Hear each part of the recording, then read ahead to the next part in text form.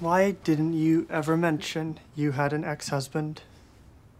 Shaun, I've barely thought about him in years. I didn't mention him because he's not important. I know, that's the problem.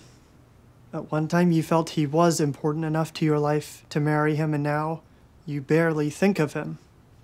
You make long-term plans, you have expectations, and then something happens to you and suddenly you're a different person. I know you don't like change, but it's not all bad. After all, you are working to change yourself all the time. I'm working to be a better surgeon, a better boyfriend, better at the things I've chosen, but this other change, it's unpredictable. You don't choose it, it just comes at you.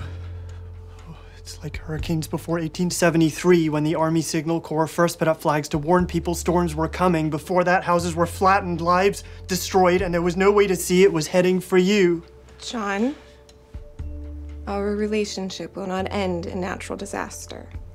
It did begin in one. I'm going to look in on my patient